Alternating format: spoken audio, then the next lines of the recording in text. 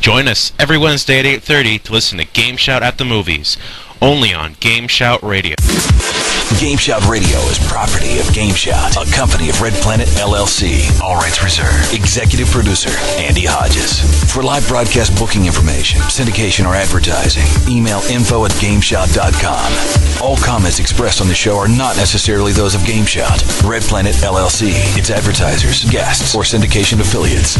All music is licensed by ASCAP and BMI. Recordings of this broadcast prohibited without prior written consent. GameShout Radio. The show is brought to you by ATI. Get your new X800 Radeon card today. And BFG Servers. For game server rentals, visit bfgservers.com. BFG Servers, where size does matter. GameShout Radio, the #1 talk game station in the world.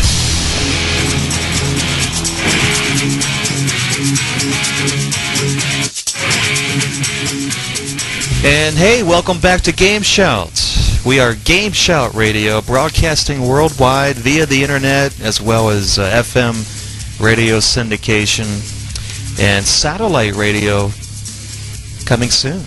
My name is Andy Hodges. We got Captain Maverick, Jadri, SexyJosh, TrickNeal, Soulrift, Vicious, and Tina are all here tonight. And this is our Thursday night broadcast. Tonight, of course, wacky news from around the world. We've got the GameShout Roundtable. You don't want to miss this one. It's the Halo 2 and Half-Life 2. 1 year later, what do you think now? That should be an interesting roundtable. That's coming up at 8:30. Console game reviews, the Gamepad Gamers, hosted by SexyJosh. All kinds of reviews and previews for that. And then we got the soundboard with TrickNeal and SexyJosh, bringing you all the latest in music news from around the world. And speaking of that, don't forget about Control Alt Rock. Yeah, we really do have it on Mondays. We just didn't have it last Monday, and we didn't have it the Monday before that either. A different problem had happened, but we will have Control Alt Rock this Monday at 3 o'clock p.m. Eastern. Is that right, Josh? Completely right. Okay. Yes. Okay, so that's this coming up Monday, 3 p.m. Eastern. You don't want to miss it. It's alternative music, celebrity interviews, everything. Oh yeah, all kinds of lots of fun, all kinds of good midgets. stuff. Rock and French roll. toast. Yep. Oh yeah, People. naked midgets. We just get all crazy and stuff and just start rocking out. Yeah.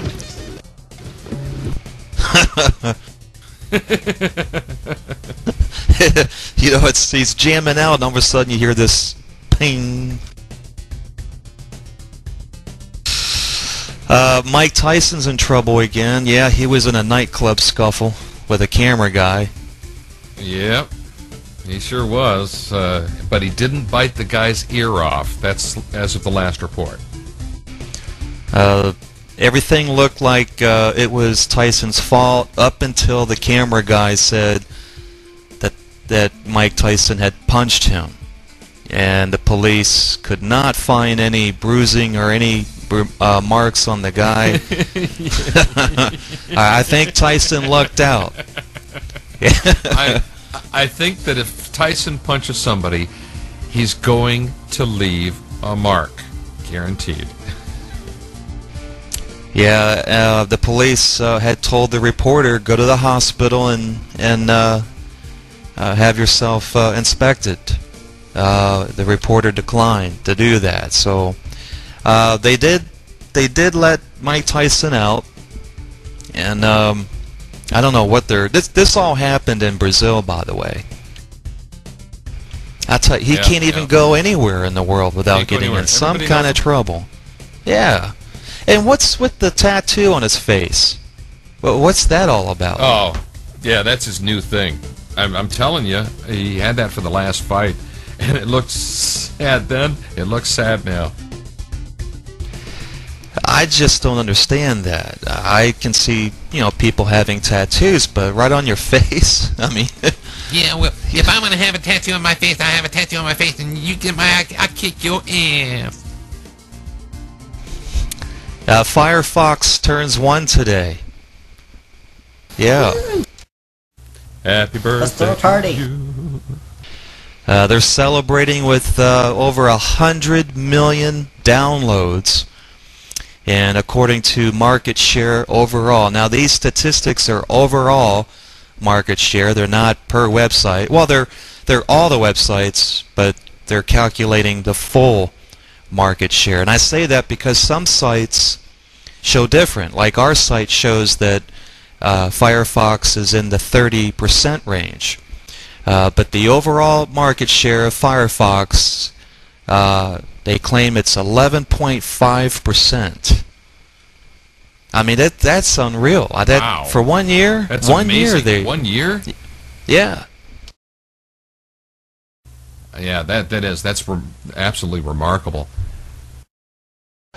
1 year later, it's and of course Microsoft is promising better security on the next release of Internet Explorer version 7, but Firefox beat them to it. I mean, they've had that thing a year ago. So when is that IE7 supposed to come out? I thought it was last July. Come on, let's not tick off Mr. Gates. We'll let him advertise here. We don't want to tick him off. Yeah, something very embarrassing with Gates happened yesterday. A leaked memo was sent out. Yeah. Somebody at Microsoft, some executive, because the email memo was only sent to executives of Microsoft. Well, somehow this memo got leaked out to the press, and Bill Gates is, almost pleading and about their next step, what they need to do to beat Google, and he even admits in the memo that Google has beat Microsoft in so many areas. It's a sad memo, but he says to take the new technologies, just like they took it in 1995, the Internet tidal wave, as he called it. He wants to pursue the business web-based applications with Microsoft. I don't know why they weren't doing that in the first place, to be honest with you.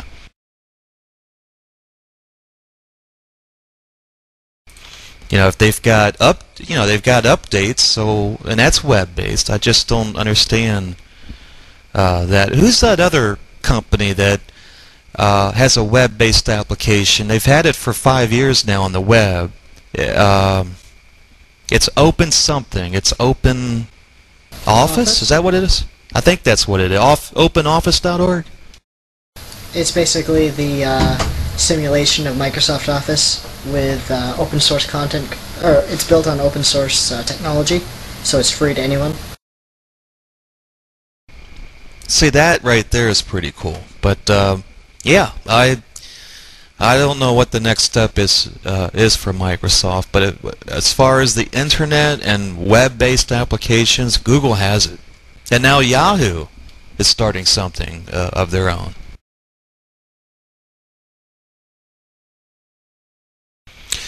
Amazing stuff. Nintendo Revolution has announced today, they were on CNN Money Market Watch, they don't care about graphics. They are cutting costs for the Nintendo Revolution console. I don't understand this. They claim that a video gamer, your average video gamer doesn't care about fancy graphics. They just want to enjoy the game. Some parts of that I agree with, but how in the world are they going to release a third generation console up against the Xbox 360 and all the tools that PlayStation 3 has?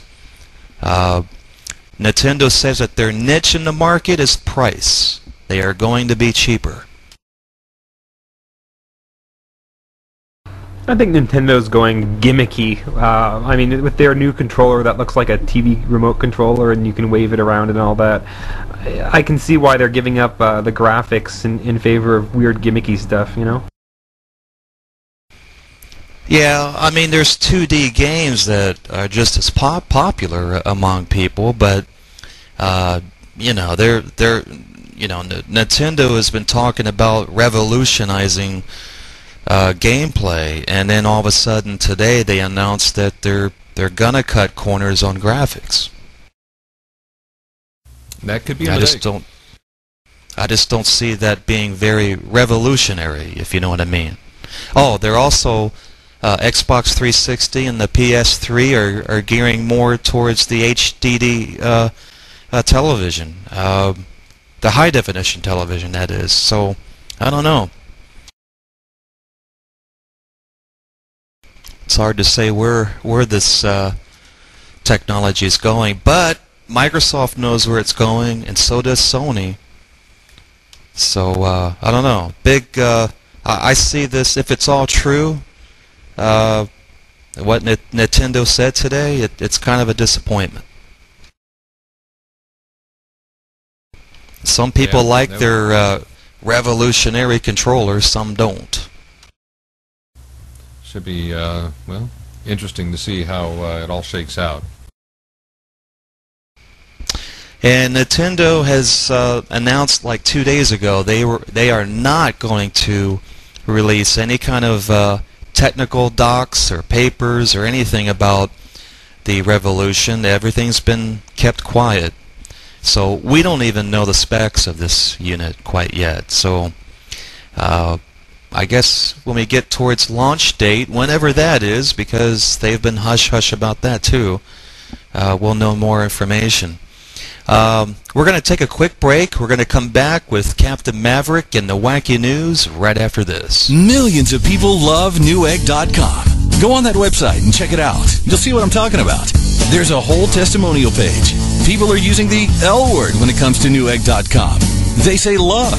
I love Newegg.com. How is Newegg.com earning this kind of devotion?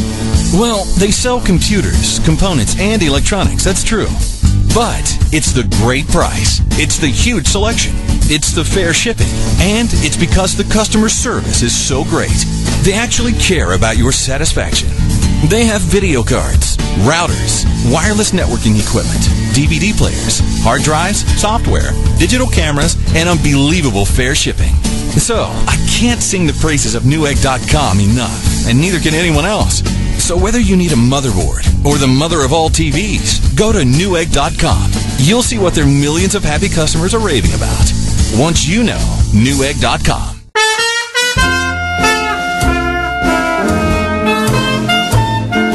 Welcome back to GameShout Radio. This is Captain Maverick, the host of the Wacky News from around the world. We got a lot of good stuff in the news tonight, guys. I'm telling you, more and more weird stuff going on, and there's just no accounting for taste. Here's an example out of London. A tooth believed to have been pulled from Napoleon's mouth was sold on Thursday at auction in London for $22,600. A tooth. I mean, talk about a tooth fairy. $22,600. The tooth is part of a small collection of Napoleon Bonaparte's items at sale. It was bought by a private collector from England who asked to remain anonymous. Basically, the previous owner died recently, and the tooth came with papers tracing it back to Napoleon's physician, Barry O'Mara, who apparently extracted it from the former French emperor's mouth in 1817 during Napoleon's exile on the British island of St. Helena in the South Atlantic. And Napoleon died on the island 4 years later. Now, O'Mara passed the tooth on to General Mazzaroni. Let's see, he was the aide to the King of Naples, who married to Napoleon's youngest sister, Caroline. The last owner to acquire the tooth from Mazzaroni's great-great-granddaughter was Cecilia White in 1956. And it's an upper right canine tooth. It was worn, shows signs of decay in the center. It still has the root attached to it. Now, other items up for sale include a marble bust of Napoleon, an ivory figurine, painted miniatures, engravings, and books. Now, the whole collection, it sold for more than $38,000. You can see the prize of the whole ball there was that tooth for $22,600. How many of you guys would plop down $22,600 for Napoleon's tooth? I mean, really, how many of you guys would do that? I would. I like teeth. You would. You like teeth. Okay, well, let me mark down vicious, Japanese, ancient Japanese porn, and teeth. I wouldn't put that much down for pornography. I mean, teeth are just so much better. They're shiny. Well, not this one. It's all brown and nasty and disgusting, and it really looks gross. I just, no accounting for that. But, yeah, I didn't, nope. Well, ladies and gentlemen, boys and girls, on November 10th, 1775, the Second Continental Congress resolved to raise 2 battalions of Continental Marines, marking the birth of our United States Marine Corps. As Major General Lejeune's message reminds us, the ensuing generations of Marines would come significantly, that they were the highest in warfighting excellence, military virtue. Each November, as the Marines worldwide celebrate the birth of our Corps, we pay tribute to a long line of soldiers of the sea and the illustrious legacy handed down to us. Hoorah! Semper Fi, Marines! Happy birthday. Sorry, guys, I had to, Hey, Warhammer. Yeah, Semper Fi, Warhammer. And, oh, by the way, Ben, Semper Fi to you too, bud. He's the one that's going to let me use the PS2. Shh. All right. Okay, we broke the PS2 in the station here, and I'm having to borrow one from a friend, so I didn't want to tell you, Andy, but it happened. Sorry. Well, an Iowa woman has found a little surprise in her coffee this morning. Marjorie Morris just wanted to pour coffee into the canister. What she found in the package of freeze-dried coffee left her a little shell-shocked, so to speak. Morris, she's 77, of Ainsworth in Iowa, she found a dead baby turtle in the 2-pound package of Folgers coffee. Thought that was kind of interesting. She thought it was a toy at first. It's a responsibility of the company to check the shipments a little bit closer, she thinks, and this could have been much more serious. Like she could have cooked it and drunk the turtle-tainted coffee. Well, Morris said she doesn't plan to file any lawsuit or anything like that. She said a customer service representative at the company dismissed the find and explained that because many Folgers plants are based in New Orleans, the turtle might have ended up in the coffee as a result of Hurricane Katrina. That sounds like a feasible explanation. Well, a spokesperson for Procter & Gamble, Suzanne Dussing, said that the company owns the Folgers brand. She said it's too early to say how the turtle really ended up in there. She said she wasn't aware of any other similar incident and that Morris' discovery would definitely be investigated. Morris, who has kept the turtle, said she would continue to drink coffee, but that now she's a mindful consumer. I mean, things could have been much worse, she said. She said it could have been a snake. Yeah. The best part of waking up is a dead baby turtle in your cup. Oh, yeah. That works. That works. Nice work. All right. All right. This is kind of weird, and I guess you could kind of call it wacky. I don't know. You decide. But a man who chopped off a 17-year-old boy's head with a tomahawk and later used it as if it were a bowling ball was in court in Brisbane. Christopher Clark Jones told police that James Patrick Rohan first stomped and then stabbed the homeless teenager. See, Mr. Jones, he told detectives that the three were mates, and they had been at Rohan's home having a drink when an argument erupted. And Rohan and Morgan J. Shepard, had fallen on the ground, and Rohan, well, had stomped heavily on this teenager's head. Shepard was bleeding and choking when Rohan ran to get a knife and began stabbing Shepard before chopping off his head with a tomahawk.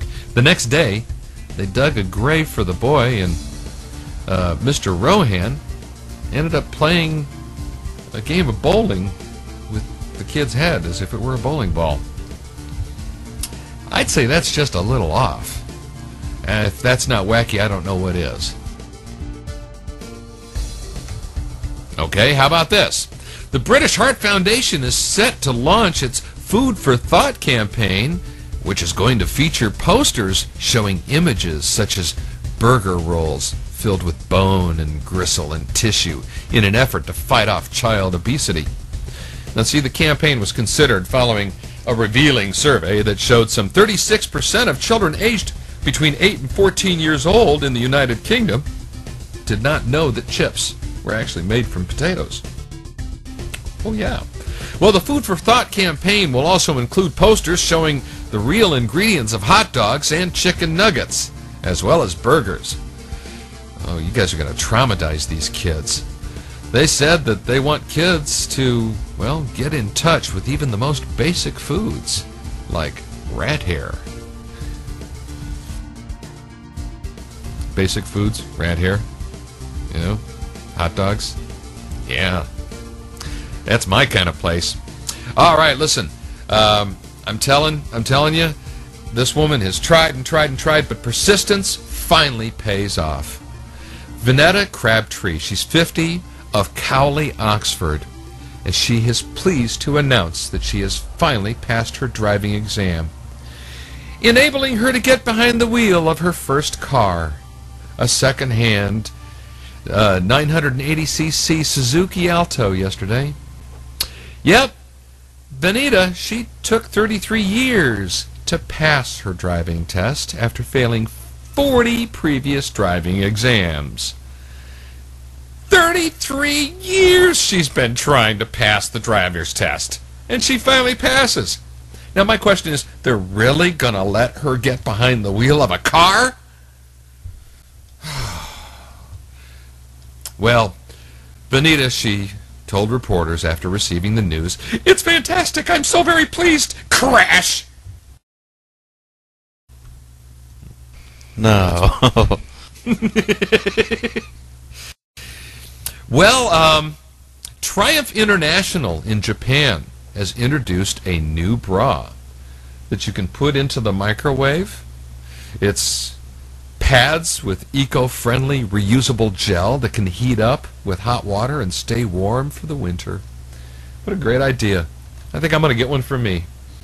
Yeah, the bra comes with a matching pair of shorts that helps prevent global warming. Japan is also asking people this year to set their thermostat down to 20 degrees Celsius to save energy. What is that in Fahrenheit, my Canadian friends? I think it was 72. 20 degrees Celsius is 72 Fahrenheit? Dang, I could be off. I keep mine down at 69 Fahrenheit.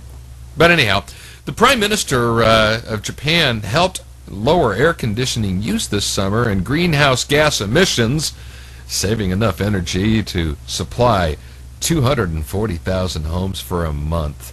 At least that's what they plan with the use of these lovely little warm bras and panties. Hey, look, if you got to stick your panties and bra into a microwave to warm them up, I'm sorry, it's going to use just as much energy as if you're using the heat, okay? It's gonna, I swear it will. All right. Oh gosh, you know, I just don't know what else to do. You know, I bust my butt and bust my butt. Let's do it.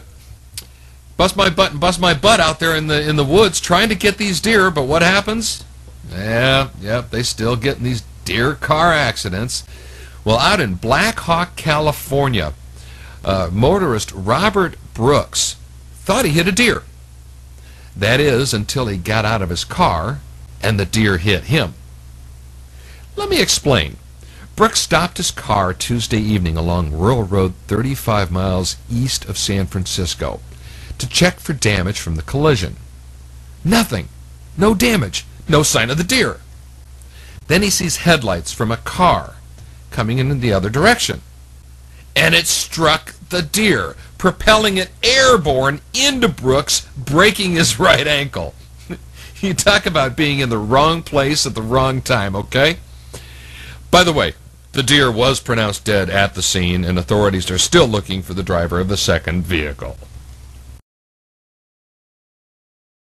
Deer was pronounced dead. Yeah. Okay. Be that way. You guys are just absolutely too quiet today. I'm just going to have to wake you up. Now that you've seen Pokemon the movie, you've got to get Pokemon action figures, Pokemon underwear, Pokemon ripped condoms, the Pikachu double-headed vibrator, inflatable Pokemon with sense-a-loop, Pokemon nipple clamps, glow-in-the-dark Pokemon playtime lubricant, Pokemon breast enlargement kit, the handheld Pokemon vacuum suck, and the Pokemon four-headed throbbing dildo. Available in sex shops everywhere. Pokemon. I love glow-in-the-dark playtime lubricant. Yeah, I knew you would. I like Pokemon. Oh gosh, man, I tell you, I'm just it's just been one of those weeks, and we got just so much news and not enough time. Our last story of the night. I don't know what to make of this. Des Moines, Iowa.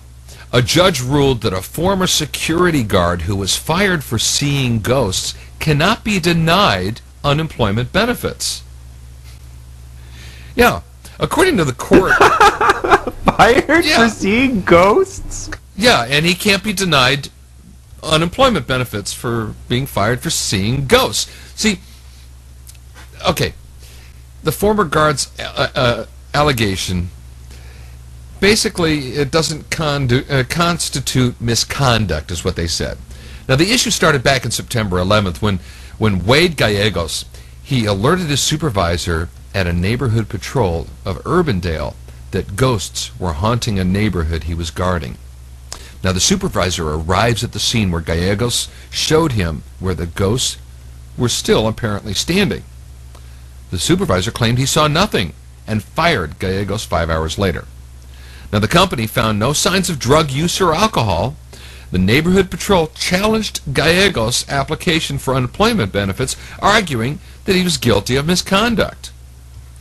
Well, the judge said, quote, "Such beliefs do render the claimant unfit to act as a security guard, but the employer cannot have security guards who see ghosts and apparitions before them and inform the employer, and then the employer sends out patrol cars."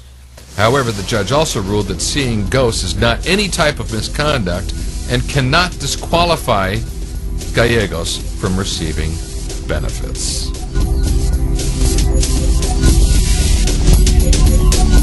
This is GameShout Radio, the #1 talk game station in the world. Visit GameShout.com for more info. GameShout. GameShout.